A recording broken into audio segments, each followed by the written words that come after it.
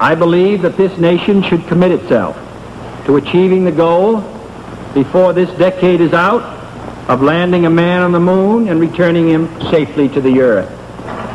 No single space project in this period will be more impressive to mankind or more important for the long-range exploration of space, and none will be so difficult or expensive to accomplish.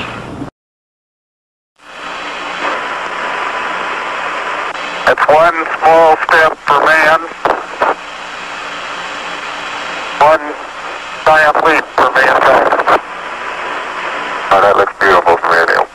It has a stark beauty all its own. It's like much of the high desert of the United States. It's different, but it's very pretty out here. Every precious minute of their 2.5 hours on the surface was programmed. Rock and soil samples were to be collected, photographs taken, experiments set up to catch unfiltered particles from the sun, to record moonquakes, to measure precisely by laser beam reflection the exact distance between moon and earth. Columbia, this is Houston, AOS, over. Houston, Columbia, on the high gain, over.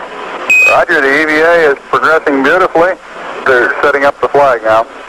I guess you're about the only person around that doesn't have TV coverage of the scene.